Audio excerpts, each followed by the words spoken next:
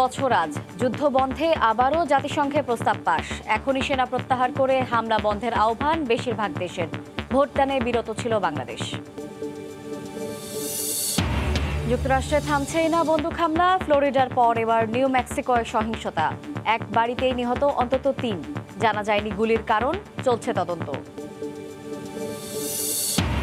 বিবিসির দিল্লি ও মুম্বাই কার্যালয়ে তল্লাশি কাণ্ডে অবশেষে মুখ খুলল যুক্তরাজ্য।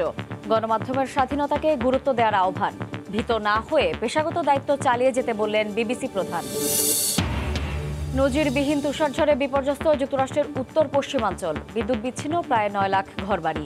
একদিনেই বাতিল ১৩০০-র বেশি ফ্লাইট, ভোগান্তি চরমে। এবং সৌদি আরবের জেদ্দায় সড়ক দুর্ঘটনার শিকার একই পরিবারের ৮ জন। নিহত অন্তত ২, আহত আরও ৬। দুজনের অবস্থা আশঙ্কাজনক।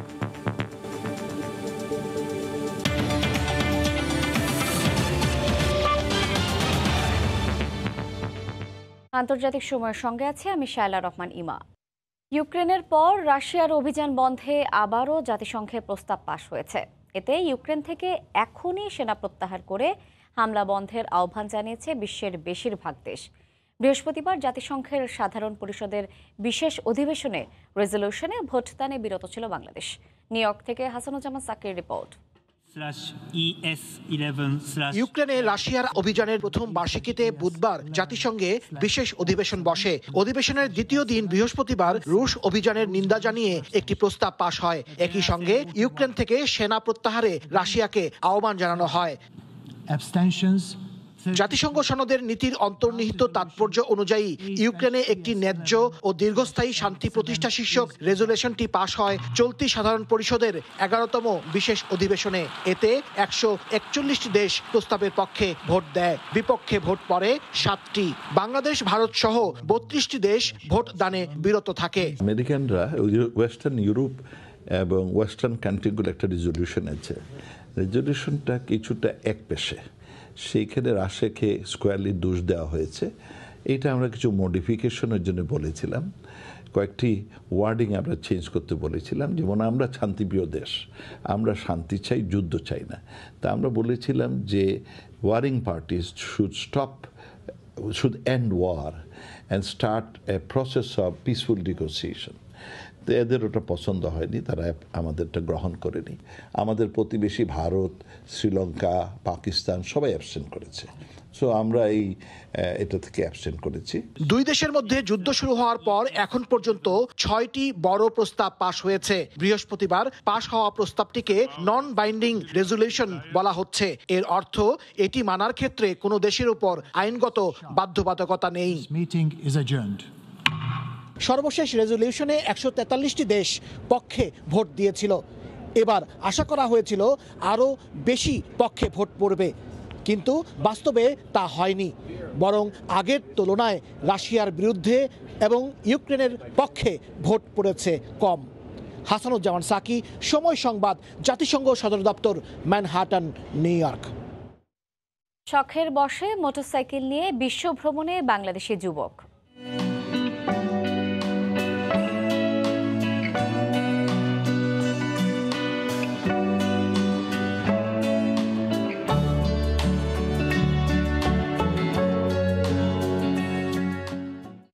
২ মাসে পাড়ি দিলেন ৫ দেশ। এই নিয়ে রিপোর্ট থাকছে সংবাদের শেষাংশে। ইউক্রেনে রুশ অভিযানের ১ বছরে নিহতদের শ্রদ্ধা জানিয়েছেন দেশটির প্রেসিডেন্ট ভলোদিমির জেলেনস্কি। সামাজিক যোগাযোগ মাধ্যমে দেয়া এক বার্তায় নিহতদের শ্রদ্ধা জানানোর পাশাপাশি জেলেনস্কি বলেন, সকল সন্ত্রাস, হত্যা, নির্যাতনে। এদিকে রাশিয়া এবছরই পারমাণবিক ক্ষেপণাস্ত্র মোতায়েন করবে বলে জানিয়েছেন রুশ প্রেসিডেন্ট ভ্লাদিমির পুতিন। মধ্যরাতে কিয়েভের গির্জায় এভাবেই ঘণ্টা বাজিয়ে স্মরণ করা হচ্ছে ১ বছর আগের এ দিনটিকে। ২৪ ফেব্রুয়ারি রাশিয়ার ইউক্রেন অভিযানের ১ বছর। ১২ মাস আগে ঠিক এই দিনটিতে ইউক্রেনের ভেতর ঢুকে পড়ে রুশ সেনাবাহিনী। ইউক্রেনবাসীর কাছে সেই দিনটি কখনো ভোলার নয়। এতটা আতঙ্ক আর শঙ্কায় তাদের দিন কাটাতে হবে, তারা নিজেরাও তখন ভাবতে পারেননি। সত্যি কথা বলতে 1 বছর আগে আমি অনেক আতঙ্কে ছিলাম। আমি বুঝতে পারছিলাম না কি করব। তবে এখন আমরা অনেকটাই আত্মবিশ্বাসী। আমাদের সেনাবাহিনীর ওপর আমাদের আস্থা আছে। ইউক্রেনে রুশ অভিযানের 1 বছর হওয়ার আগের দিন বৃহস্পতিবার ইউক্রেনীয় প্রেসিডেন্ট ভলোদিমির জেলেনস্কি বলেছেন, সকল সন্ত্রাস, হত্যা, নির্যাতন এবং লুটপাটের হিসেব রাখা হচ্ছে। তিনি আরও বলেন, হত্যার পথ বেছে নিয়েছে রাশিয়া এবং সংঘটিত সন্ত্রাসের জন্য দায়ী থাকবে দেশটি। সামাজিক যোগাযোগ মাধ্যমে দেয়া এক বার্তায় এ মন্তব্য এবছরই সার্মাট আন্তঃমহাদেশীয় ব্যালিস্টিক ক্ষেপণাস্ত্র মোতায়েন করবে বলে জানিয়েছেন রুশ প্রেসিডেন্ট ভ্লাদিমির পুতিন। বৃহস্পতিবার তিনি বলেন, সব জায়গায় পরমাণু অস্ত্র বহনকারী ক্ষেপণাস্ত্র কাঠামোকে গুরুত্ব দেওয়া হবে। রাশিয়াকে সামরিক সহায়তা দেওয়ার বিরুদ্ধে বেইজিংকে যুক্তরাষ্ট্র ও ন্যাটো সতর্ক করেছিল। এর কদিন পরই চীনের পক্ষ থেকে বলা হলো, ইউক্রেনে অস্ত্র সরবরাহ শান্তি আনবে না, এতে কেবল যুদ্ধ দীর্ঘায়িত হবে। সাধারণ মানুষকে আরও বেশি মূল্য দিতে হবে। জাতিসংঘের সাধারণ পরিষদে এ মন্তব্য করেন চীনের উপরাষ্ট্রদূত। হাফসাতুন্নেসা, সময় সংবাদ। দ্বিতীয় বিশ্বযুদ্ধের পর সবচেয়ে প্রাণঘাতী ইউক্রেন যুদ্ধের 1 বছর আজ। এই 1 বছরে যুদ্ধকে ঘিরে নানা সমীকরণে পথ পরিবর্তন হয়েছে বিশ্ব রাজনীতির। যুদ্ধের নেপথ্যের কারণ, এখন পর্যন্ত ক্ষয়ক্ষতি ও বর্তমান অবস্থা নিয়েই এবারের প্রতিবেদন।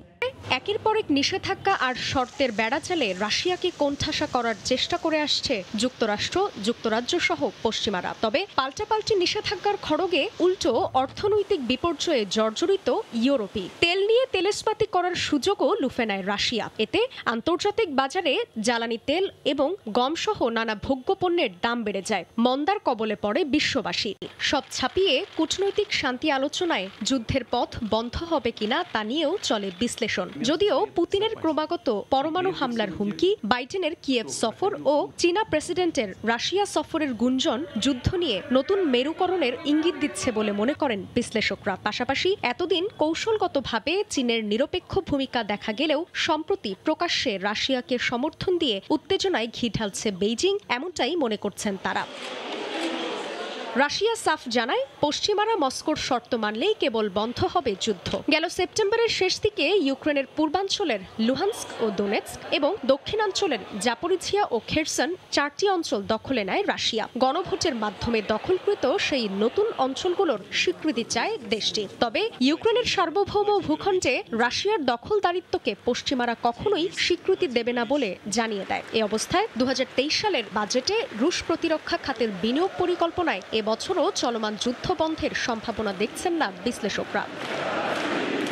রাশিয়া ও ইউক্রেনের সংঘাতের নেপথ্যে মূল কারণ হিসেবে রয়েছে মার্কিন নেতৃত্বাধীন পশ্চিমা সামরিক জোট ন্যাটোতে ইউক্রেনের অন্তর্ভুক্তির চেষ্টা। ইইউ ও ন্যাটোতে যোগ দেওয়ার আগ্রহ প্রকাশ করে ইউক্রেন। তবে ইউক্রেনের ন্যাটোভুক্ত হওয়া মানেই রাশিয়ার সার্বভৌমত্বের হুমকি উল্লেখ করে কিয়েভ ও তার মিত্রদের সতর্ক করে দেন রুশ প্রেসিডেন্ট ভ্লাদিমির পুতিন। এ নিয়েই মূলত টানাপোড়েন শুরু হয়। এছাড়া 2014 সালে রুশপন্থী তৎকালীন ইউক্রেনের প্রেসিডেন্ট ভিক্টর ইয়ানুকোভিচকে ক্ষমতাচ্যুত করার পর থেকে অঞ্চলটিতে আধিপত্য কমে যায় রাশিয়ার। অন্যদিকে ইউক্রেনের পূর্বাঞ্চলে রুশপন্থীদের বিচ্ছিন্নতাবাদী আখ্যা দিয়ে তাদের উপর দমন পীড়ন চালায় ইউক্রেনের সরকার। ইউক্রেন সরকারের বিরুদ্ধে রুশ প্রেসিডেন্ট সেখানে গণহত্যা ও মানবতা বিরোধী অপরাধ সংগঠিত করারও অভিযোগ করেন। আর রুশ ভাষাভাষীদের রক্ষা করাও ইউক্রেনে সামরিক অভিযান শুরুর অন্যতম কারণ হিসেবে বিবেচনা করা হয়। বিদ্রোহী নিয়ন্ত্রিত লুহান্স্ক ও দোনেৎস্ককে স্বাধীন ঘোষণা করে গেল বছরের 24 ফেব্রুয়ারি ইউক্রেনে সামরিক অভিযান শুরু করে রাশিয়া।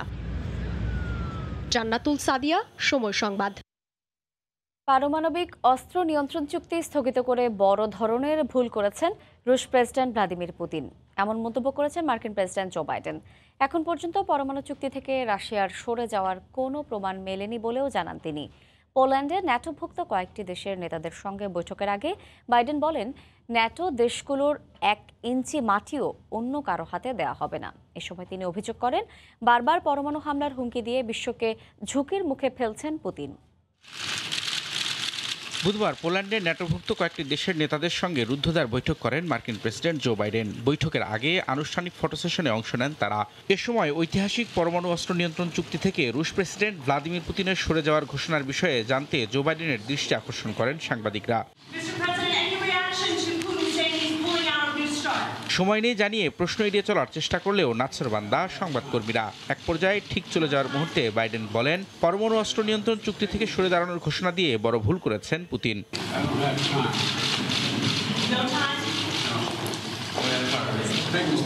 পরে বৈঠকে ন্যাটোভুক্ত দেশগুলোর নিরাপত্তায় সব ধরনের ব্যবস্থা নেওয়ার আশ্বাস দিয়ে মার্কিন প্রেসিডেন্ট বলেন, মিত্র দেশগুলোর 1 ইঞ্চি মাটিও অন্য কারো হতে দেওয়া হবে না। মার্কিন সংবাদ মাধ্যম এবিসি নিউজকে দেওয়া সাক্ষাৎকারে জো বাইডেন বলেন, পরমাণু চুক্তি থেকে রাশিয়া সরে যাওয়ার মতো এখনো কোনো যথাযোগ্য প্রমাণ মেলেনি। পরমাণু অস্ত্র ব্যবহারের হুমকি দিলেও এ বিষয়ে এখনো তাদের তৎপরতা নেই বলেও জানান বাইডেন। রবিউল ইসলাম আওলাদ, সময় সংবাদ। আবারও বন্দুক হামলায় প্রাণ গেল যুক্তরাষ্ট্রে। এবার ফ্লোরিডার অরল্যান্ডোয় বন্দুকধারীর অতর্কিত গুলিতে সাংবাদিক ও শিশুসহ অন্তত 3 জন নিহত হয়েছেন। আহত হয়েছেন বেশ কয়েকজন।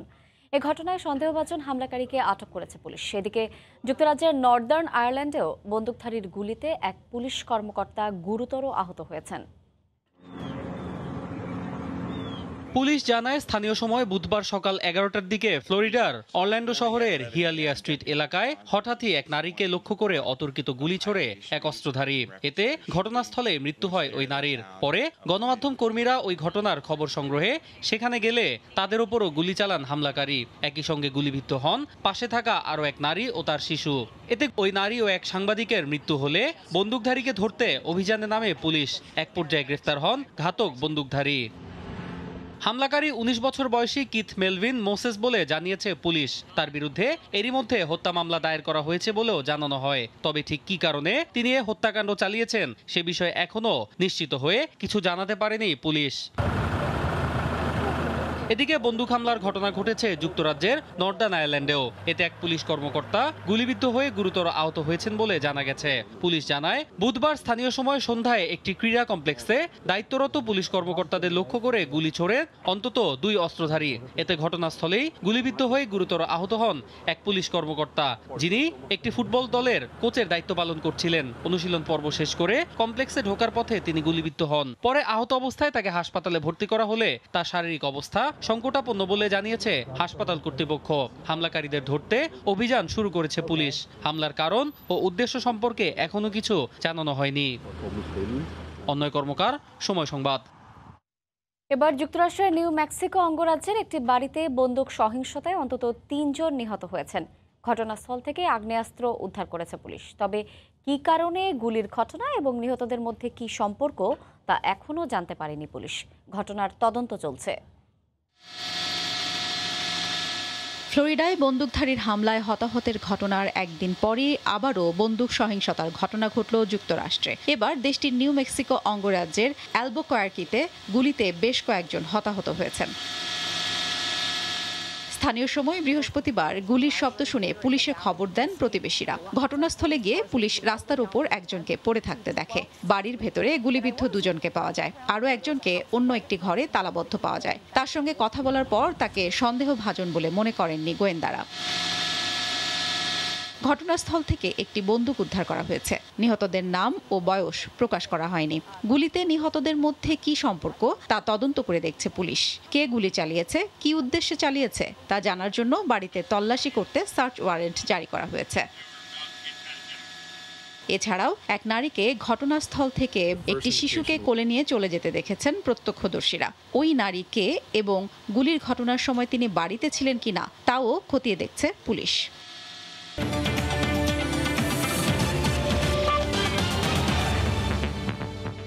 উইসকনসিন, মিশিগান, ইলিনয়, ইন্ডিয়ানা সহ যুক্তরাষ্ট্রের উত্তর পশ্চিমাঞ্চলীয় অঙ্গরাজ্যগুলো তুষারঝড়ে বিপর্যস্ত।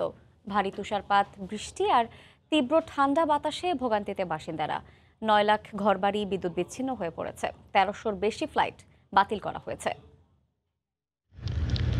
পুরো বরফে ঢেকে গেছে রাস্তাঘাট। গাছপালাগুলো সাদা হয়ে আছে বরফ পড়ে। বুলডোজার দিয়ে রাস্তা থেকে যতটা সম্ভব তুষার সরানোর কাজ চলছে। এমন দৃশ্য এখন যুক্তরাষ্ট্রের উত্তর পশ্চিমাঞ্চলীয় অঙ্গরাজ্যগুলোয়। ভারী তুষারপাত, বৃষ্টি এবং তীব্র ঠান্ডা বাতাসে বিপর্যস্ত উত্তর পশ্চিমাঞ্চলে বয়ে যাচ্ছে তুষার ঝড়। ঘরের বাইরে বের হওয়াই দায়। শীতকালীন ঝড়ে চরম ভোগান্তিতে পড়েছেন বাসিন্দারা। আবহাওয়া দফতর পূর্বাভাস দিয়েছে, ওয়াশিংটন রাজ্য থেকে নিউ ইংল্যান্ড পর্যন্ত 18 ইঞ্চি তুষারপাত হতে পারে। বাতাস প্রতি ঘন্টায় 50 মাইল বেগে বয়ে যাবে এবং -40 ডিগ্রি ফারেনহাইটের সমান ঠান্ডা বাতাস বয়ে যেতে পারে। উইসকনসিন, মিশিগান, ইলিনয়, ইন্ডিয়ানা এবং নিউ ইয়র্কে প্রবল বাতাস এবং বৃষ্টির কারণে বৃহস্পতিবার 9 লাখের বেশি বাড়ি ও ব্যবসা প্রতিষ্ঠান বিদ্যুৎ বিচ্ছিন্ন হয়ে পড়ে। ঝড়ের কারণে যুক্তরাষ্ট্র জুড়ে সহস্রাধিক ফ্লাইট বাতিল করা হয়। লস অ্যাঞ্জেলেসের পূর্বে সান বার্নার্ডিনো কাউন্টিতে তুষারঝড়ের কারণে সতর্কতা জারি করা হয়েছে। বৃহস্পতিবার সকালে প্রায় 29 লাখ মানুষের আবাসস্থল মিনিয়াপোলিসে প্রতি ঘন্টায় 1 থেকে 2 ইঞ্চি হারে তুষারপাত হচ্ছে। বিশেষজ্ঞদের মতে এ ধরনের ঝড়ের তীব্রতা বাড়ছে জলবায়ু পরিবর্তনের কারণে। হাফসাতুন্নেসা, সময় সংবাদ। সৌদি আরবের জেদ্দা মদিনা সড়কে দুর্ঘটনায় একই পরিবারের 2 জন নিহত হয়েছেন। আহত হয়েছেন 6 জন। আহতদের মধ্যে 2 জনের অবস্থা আশঙ্কাজনক বলে জানা গেছে। নিহত 2 জন 1 সপ্তাহ আগে বাংলাদেশ থেকে সৌদিতে ওমরা ভিসায় গিয়েছিলেন বলে জানা গেছে। তাদের বাড়ি নরসিংদী জেলায়। আল মামুন শিপনের রিপোর্টে বিস্তারিত। সৌদি আরবে গিয়েছিলেন পবিত্র ওমরাহ করতে, তবে দেশে ফিরতে হচ্ছে লাশ হয়ে। সৌদি আরবের জেদ্দা মদিনা সড়কে দুর্ঘটনায় একই পরিবারের বেশ কয়েকজন হতাহত হয়েছেন। বৃহস্পতিবার স্থানীয় সময় রাত 11টা 30 মিনিটে এই দুর্ঘটনা ঘটে। গাড়িতে একই পরিবারের 8 জন ছিলেন। জিয়ারতের উদ্দেশ্য তারা জেদ্দা থেকে মদিনা যাচ্ছিলেন। তবে কি কারণে দুর্ঘটনা ঘটেছে তা জানা যায়নি এখনো। তদন্তের পর দুর্ঘটনার কারণ জানা যাবে। সড়ক দুর্ঘটনায় আহতদের চিকিৎসা দেওয়া হচ্ছে মদিনা সরকারি হাসপাতালে। আহতদের মধ্যে 2 জনের অবস্থা আশঙ্কাজনক বলে জানা গেছে। নিহতদের মরদেহ রাখা হয়েছে একই হাসপাতালে। তাদের মরদেহ কবে দেশে আসা হবে সে বিষয়ে কিছু জানা যায়নি। নিহত 2 জনের মধ্যে একজনের নাম আব্দুল মালেক মেম্বার ও অপরজন তাসলিমা বেগম। তাদের বাড়ি নরসিংদী জেলার শিবপুর সাদাছর ইউনিয়নে। আল মামুন শিপন, সময় সংবাদ, জেদ্দা, সৌদি আরব। বিবিসির দিল্লি ও মুম্বাই কার্যালয়ে তল্লাশি কাণ্ডে এবার মুখ খুলল যুক্তরাজ্য। সংবাদ মাধ্যমটির স্বাধীনতাকে ভারত সরকারের গুরুত্ব দেওয়া উচিত বলে মন্তব্য করেছেন ব্রিটেনের কমনওয়েলথ বিভাগের মন্ত্রী ডেভিড রুটলি। তল্লাশি নিয়ে গভীর উদ্বেগ জানানোর পাশাপাশি ভারত সরকারের সঙ্গে বিষয়টি নিয়ে আলোচনা করা হবে বলেও জানান তিনি। গত সপ্তাহে যুক্তরাজ্য ভিত্তিক সংবাদ মাধ্যম বিবিসির দিল্লি ও মুম্বাই কার্যালয়ে তল্লাশি চালায় ভারতের আয়কর বিভাগ। টানা 60 ঘন্টার সাঁড়াশি অভিযানের পর প্রতিষ্ঠানটির আয় ও মুনাফার হিসাবে গরমিলের অভিযোগ আনা হয়। চালানো তল্লাশিকে সমীক্ষা উল্লেখ করলেও বিষয়টি নিয়ে দেশজুড়ে চলে নিন্দা ও সমালোচনার ঝড়। এবার বিবিসি কার্যালয়ে তল্লাশি কাণ্ড নিয়ে মুখ খুলল যুক্তরাজ্য। বিবিসি ও প্রতিষ্ঠানটির সম্পাদকীয় নীতির প্রতি দৃঢ় সমর্থন জানিয়েছে British parliament. House of কমন্সে foreign, Commonwealth O development বিভাগের মন্ত্রী ডেভিড রুটলি বলেন, একটি চলমান তদন্তের বিষয়ে ভারতের আয়কর বিভাগের কর্মকর্তাদের অভিযোগ প্রসঙ্গে ব্রিটিশ সরকার কোনো মন্তব্য করতে পারছে না। তবে তিনি জোর দিয়ে বলেন, শক্তিশালী গণতন্ত্রের জন্য গণমাধ্যম ও বাক স্বাধীনতা অত্যন্ত জরুরি। রুটলি আরো বলেন, বিবিসি একটি স্বাধীন প্রতিষ্ঠান। সংবাদ মাধ্যমটি বিরোধী দল এমনকি সুনাক প্রশাসনেরও সমালোচনা করে। প্রতিষ্ঠানটির এই স্বাধীনতাকে যুক্তরাজ্য সম্মান জানায় বলে মন্তব্য করেন তিনি। বিশ্বব্যাপী ব্রিটেনের বন্ধু রাষ্ট্রগুলোরও বিবিসির স্বাধীনতার বিষয়টিকে গুরুত্ব দেওয়া উচিত বলে জানান রুটলি। তল্লাশি নিয়ে গভীর উদ্বেগ প্রকাশ করে রুটলি ভারত সরকারের সঙ্গে বিষয়টি নিয়ে আলোচনা করা হবে বলেও জানান। যুক্তরাজ্য বিবিসি ইস্যুতে যে কোনো পদক্ষেপের বিষয়ে নজর রাখছে বলেও জানান তিনি। ফারহাদ চৌধুরী, সময় সংবাদ। পানির অভাবে শুকিয়ে যাচ্ছে ইতালির ভ্রমণ স্বর্গরাজ্য হিসেবে পরিচিত ভাসমান নগরী ভেনিসের খালগুলো।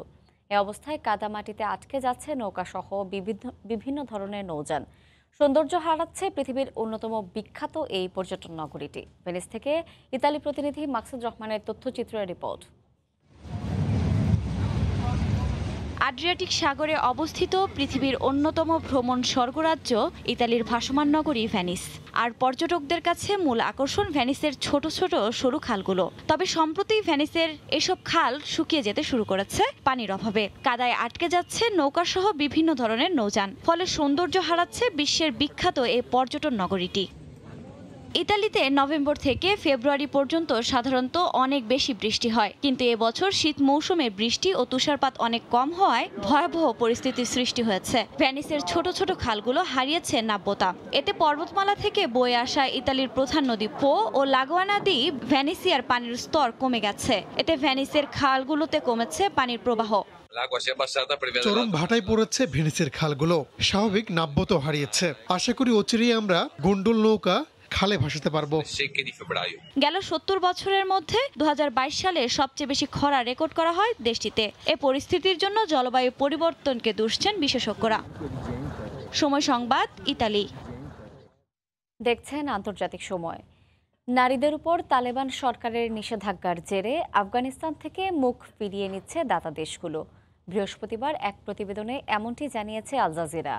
দাতারা সহায়তা বন্ধ করলে দেশটির মানবিক পরিস্থিতি আরও বিপর্যয়ের মুখে পড়বে বলে উদ্বেগ প্রকাশ করেছেন বিশ্লেষকরা। গত ডিসেম্বরে আফগানিস্তানের সরকারি ও বেসরকারি বিশ্ববিদ্যালয়ে নারীদের পড়াশোনায় নিষেধাজ্ঞা আরোপ করে তালেবান সরকার। এমনকি বেসরকারি উন্নয়ন সংস্থায় নারীদের কাজের ক্ষেত্রেও নিষেধাজ্ঞা দেওয়া হয়। এমন সিদ্ধান্তে বিশ্বজুড়ে তীব্র সমালোচনার মুখে পড়ে তালেবান। এরই ধারাবাহিকতায় এবার দেশটিতে সহায়তা বন্ধের পরিকল্পনা করছে দাতারা। বৃহস্পতিবার এ নিয়ে একটি প্রতিবেদন প্রকাশ হয়েছে। আল জাজিরা জানায়, নারীদের অধিকার খর্ব করার অভিযোগে এমন সিদ্ধান্ত নিয়েছে বিভিন্ন দেশ। বেশ কয়েকটি কারণও তুলে ধরা হয়েছে। পশ্চিমা দেশের নেতাদের আশঙ্কা, তালেবান সরকারকে সহায়তা অব্যাহত রাখলে নির্বাচনে নেতিবাচক ফলের মুখোমুখি হতে পারে, ক্ষমতাসীনদের থেকে মুখ ফিরিয়ে নিতে পারে ভোটাররা। অন্যদিকে তালেবান সরকারকে এর মধ্য দিয়ে একটি বার্তা দেয়া হচ্ছে বলেও ধারণা করা হচ্ছে। তবে প্রতিবেদনে কোনো দেশের নাম উল্লেখ করা হয়নি। 2021 সালের আগস্টে তালেবান পুনরায় ক্ষমতা দখলের পর থেকে মানবিক বিপর্যয়ের মধ্য দিয়ে যাচ্ছে আফগানিস্তান। এর মধ্যে ভয়াবহ বন্যা ও তীব্র শীতে বিপর্যস্ত দেশটি। জাতিসংঘ বলছে প্রায় 3 কোটি মানুষের দ্রুতভাবে মানবিক সহায়তার প্রয়োজন। ঠিক তখন নতুন করে দাতা দেশগুলো সহায়তা বন্ধ করে দিলে পরিস্থিতি আরও ভয়াবহ আকার ধারণ করতে পারে বলে আশঙ্কা প্রকাশ করেছেন বিশ্লেষকরা। রাহানুল রানা, সময় সংবাদ। মুসলিম অধ্যুষিত দেশ তুরস্কের পরতে পরতে রয়েছে ইসলামী সভ্যতার নানা নিদর্শন। তবে ভয়াবহ ভূমিকম্পে ধ্বংস হয়েছে অনেক কিছুই। হাতাই প্রদেশে হজরত বাইজিদ বোস্তামির আস্তানাও ভূমিকম্পের এই ধ্বংসযজ্ঞ থেকে রক্ষা পায়নি। বিস্তারিত শোয়েব কবিরের রিপোর্টে। বিখ্যাত সুফি সাধক বাইজিদ বোস্তামি পরিচিত তার মা ভক্তির জন্য। তার জন্ম ইরানের বাস্তাম শহরে। ইসলাম ধর্ম প্রচারে ঘুরে বেরিয়েছেন বিশ্বের বিভিন্ন প্রান্তে। তুরস্কের হাতাই প্রদেশে আস্তানা গেড়ে সেখানকার খ্রিস্টান ধর্মাবলম্বীদের ইসলামের দাওয়াত দিয়ে তার অনুসারীও বানিয়েছেন। আর তখন থেকে এই পাহাড়ের চূড়ায় স্থাপিত গুহার মতো আস্তানাটি মুসলিম ধর্মাবলম্বীদের কাছে হয়ে ওঠে একটি পবিত্র স্থান। ছোটবেলা থেকেই এখানে আমরা জিয়ারত করতে আসি। আমার বাবাও এখানে আসেন। মূলত এটি কোনো মাজার না। হযরত বাইজিদ বোস্তামি এখানে উনার অনুসারীদের নিয়ে আস্তানা করেছিলেন। উনি শায়িত আছেন ইরানে। এটি একটি পবিত্র স্থান। মাজার হিসেবে জিয়ারত করে আসছি আমরা। পাহাড়ের নিচে আমাদের বাড়ি। ভূমিকম্পের পর এবারই প্রথম এলাম। ভূমিকম্পের আগে ইসলাম ধর্মাবলম্বীদের ভিড় এখানে লেগেই থাকতো। তবে ভূমিকম্পের পর ভেঙে গেছে পাহাড়ে ওঠার রাস্তা, কমেছে মানুষের আনাগোনাও। একদম ভেঙে গিয়েছে, রাস্তাঘাট অবস্থা খারাপ। আমরা এসেছি অনেক কষ্ট করে। প্রশাসন থেকেও মানুষকে পাহাড়ে না ওঠার পরামর্শ দেওয়া হয়েছে। তুরস্কের দক্ষিণ পূর্বাঞ্চল শহর হাতাই প্রদেশের এই পাহাড়ের চূড়ায় এসে আস্তানা গেড়েছিলেন হযরত বাইজিদ বোস্তামি। ইরান থেকে তিনি এখানে এসে ইসলামের দাওয়াতি কার্যক্রম পরিচালনা করেছিলেন বলে জানা গেছে। তবে ভূমিকম্পে এটি এখন ধ্বংসস্তূপে পরিণত হয়েছে। শোয়েব কবির, সময় সংবাদ, হাতাই, তুরস্ক। দেখছেন আন্তর্জাতিক সময়। এবার অলিভ অয়েল যুক্ত নতুন এক ধরনের পানীয় চালু করলো বিশ্বের সবচেয়ে বড় কফি চেইন স্টারবাকস। আপাতত কেবল ইতালির আউটলেটগুলোতে নতুন এই কফির স্বাদ পাওয়া গেলেও পর্যায়ক্রমে যুক্তরাষ্ট্র, যুক্তরাজ্য এবং এশিয়ার দেশগুলোতেও এটি নিয়ে আসার পরিকল্পনা করছে প্রতিষ্ঠানটি। অলিভ অয়েল মিশ্রিত নতুন এই পানীয় কফি সম্পর্কে মানুষের ধারণা পাল্টে দেবে বলে জানিয়েছেন স্টারবাকসের প্রধান নির্বাহী। বিশ্বের বৃহত্তম কফি চেইন স্টারবাকস এবার ইতালিতে চালু করলো অলিভ অয়েল মিশ্রিত নতুন একটি পানীয়, জানিয়ে এরই মধ্যে তৈরি হয়েছে ব্যাপক আলোচনা। নতুন এই পানীয়টি কফি সম্পর্কে মানুষের ধারণা পাল্টে দেবে বলেও প্রতিষ্ঠানটির পক্ষ থেকে দাবি করা হচ্ছে। স্টারবাকসের প্রধান নির্বাহী জানান, অলিভ অয়েলের অপ্রত্যাশিত মাখন স্বাদ ও গন্ধ কফির স্বাদ বাড়িয়ে দেবে কয়েক গুণ। যেসব মার্কিন কোম্পানি ইতালির খাদ্য ও পানীয়ের বাজারে ব্যবসা সম্প্রসারণের চেষ্টা করছে, অলিভ অয়েল মিশ্রিত নতুন এই কফির নাম দেয়া হয়েছে ওলেঅটো। আপাতত 2টি ফ্লেভারে এই কফি পাওয়া যাবে স্টারবাকস ইতালির আউটলেটগুলোতে। এর মধ্যে একটি বরফকুচি ও অলিভ অয়েল মেশানো, অন্যটি অলিভ অয়েল মেশানো ওটমিলকে সেদ্ধ করা। বুধবার থেকেই ইতালিতে পাওয়া যাচ্ছে নতুন স্বাদের এই কফি।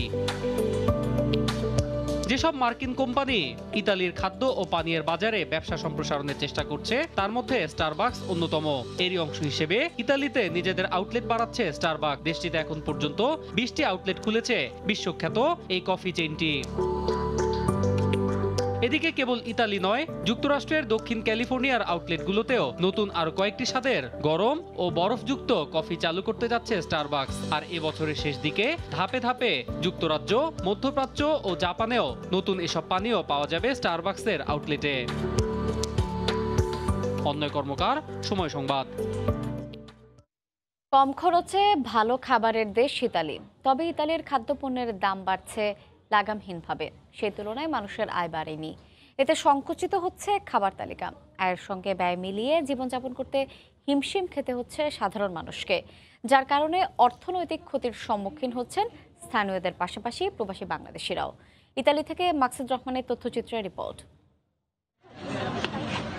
বিশ্ববিখ্যাত pizza, pasta, spaghetti, lasagna, tiramisu ও নানা রকম মজাদার খাবারের দেশ ইতালি। খাদ্যে স্বয়ংসম্পূর্ণ দেশ ইতালি স্বল্প মূল্যে ভালো খাবারের জন্য বিখ্যাত যুগ যুগ ধরে। তবে করোনা মহামারীর পর খাদ্যদ্রব্যের দাম বাড়তে শুরু করে। সবশেষ রাশিয়া ইউক্রেন যুদ্ধের পর খাদ্যদ্রব্যের দাম বেড়েছে লাগামহীনভাবে। দ্রব্যমূল্য বাড়লেও সাধারণ মানুষের আয় বাড়েনি। এতে সাংসারিক খরচ মেটাতে সাধারণ ইতালীয়দের পাশাপাশি হিমশিম খাচ্ছেন প্রবাসী বাংলাদেশিরাও। প্রতিটা জিনিসের দাম অধিক বৃদ্ধি পেয়েছে, যেটা আমাদের বেতন আমাদের পূর্বে ছিল সেই তুলনায় বৃদ্ধি হয়নি, যার কারণে আমাদের প্রত্যেকেরই আমাদের জীবনযাত্রার মান অনেকটা ব্যাঘাত ঘটতেছে। দ্রব্যমূল্যের যে বৃদ্ধি পেয়েছে সেটার কারণে আমাদের চলাফেরা কষ্ট হচ্ছে।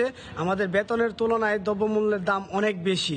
করোনা মহামারীর পর খাদ্যদ্রব্যের দাম বেড়েছে গড়ে 50% বেশি। ইতালির বাজার গবেষণা প্রতিষ্ঠানের তথ্য মতে নিত্যপণ্যের দাম বাড়ায় 2022 সালে ইতালির সাধারণ মানুষ আগের বছরের তুলনায় প্রায় 800 মিলিয়ন ইউরো বেশি খরচ করেছেন। খাদ্যদ্রব্যের খরচ মেটাতে নিম্ন ও মধ্যবিত্ত পরিবারের সদস্যদের বিনোদনমূলক অনেক অনুষ্ঠান বর্জন করতে হয়েছে বলে জানায় গবেষণা প্রতিষ্ঠানগুলো।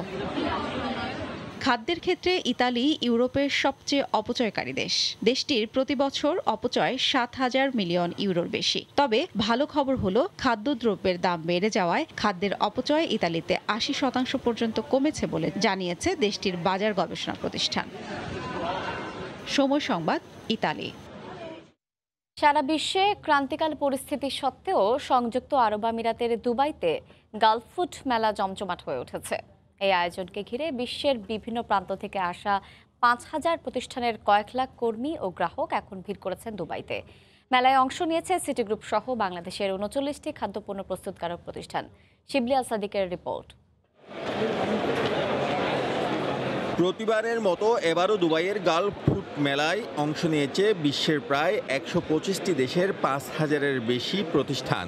28তম এ আসরে নিজেদের পণ্য প্রদর্শন করছেন ব্যবসায়ীরা, যেখানে রপ্তানি উন্নয়ন ব্যুরো ও বাংলাদেশ অ্যাগ্রো প্রসেসরস অ্যাসোসিয়েশনের যৌথ উদ্যোগে অংশ নিয়েছে সিটি গ্রুপ সহ 39টি খাদ্যপণ্য প্রস্তুতকারক প্রতিষ্ঠান। এবার বাংলাদেশের পার্টিসিপেশন একটু অন্যরকম এবং বড় ধরনের পার্টিসিপেশন।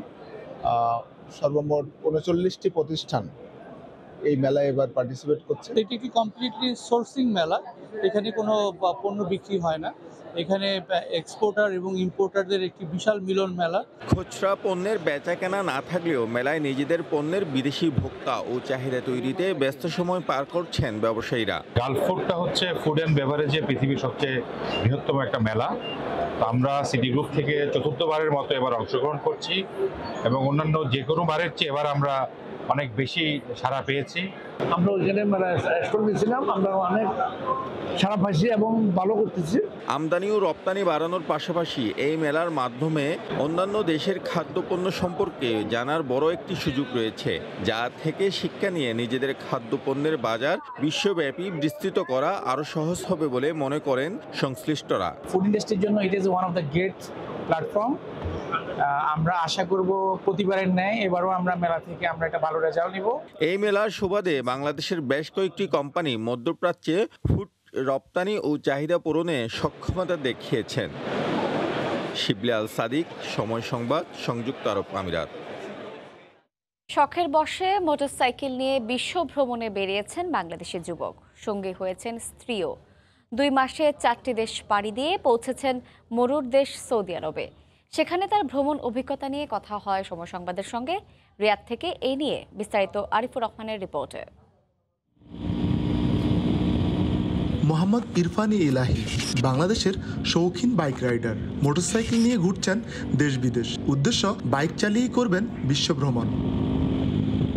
ইরফান জানান, এর মধ্যে নিজ দেশের প্রতিটি জেলা শহর ঘুরে বেড়িয়েছেন তিনি। এরপর নিজের 150 সিসির প্রিয় বাইক নিয়ে বিশ্ব ভ্রমণের নেশায় পড়েন। সময় এবং প্রয়োজনীয় অর্থ সঞ্চয় করে 2019 সালে একা বাইকে ভারত যাওয়ার মধ্য দিয়ে শুরু করেন তার বিশ্ব ভ্রমণের এই সফর। মাঝে করোনা মহামারী আর ভিসা জটিলতার কারণে বিরতি নিতে বাধ্য হন। পরিস্থিতি স্বাভাবিক হয়ে এলে ফের বিভিন্ন দেশের ভিসা নেওয়ার প্রক্রিয়া শুরু করেন। আমি যে দেশগুলোতে গিয়েছি, আমি যেহেতু সৌদির একদম রিসেন্টলি এসেছি, আমি সৌদির কোনো লোকাল বাইকারের সাথে আমার ইন্টারাকশন হয়নি, কিন্তু আমি ইউএইতে লোকাল ইউএই মিনিমাম 50 লোকাল ইউএইর সাথে বা শেখ বলেন যাই বলেন ওর সাথে আমার কথা হয়েছে এবং আমি তাদেরকে ইনভাইট করছি যে to have a visit to our beautiful country Bangladesh. বাংলাদেশে নিবন্ধিত মোটরসাইকেল নিয়ে দেশের বাইরে যেতে হলে জাতীয় রাজস্ব বোর্ডের অনুমোদন প্রয়োজন। অনেক ছোটাছুটি করে জোগাড় করেন সেই অনুমোদন।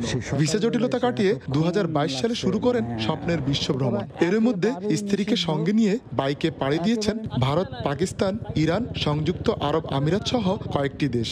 যত দূর যাওয়া সম্ভব, যতটুকু আমার তৌফিক আল্লাহ দেয়, যতটুকু সৌভাগ্য হয়, যত দেশ আমি যেতে পারি আমি এটাই আমার।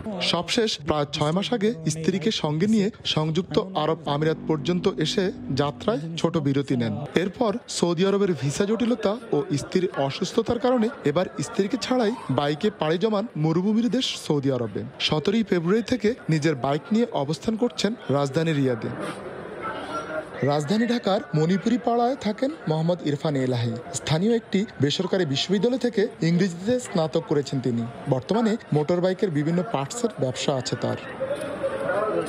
আরিফুর রহমান, সময় সংবাদ, সৌদি আরব। এই ছিল আন্তর্জাতিক সময়ের সঙ্গে থাকুন সময়ে।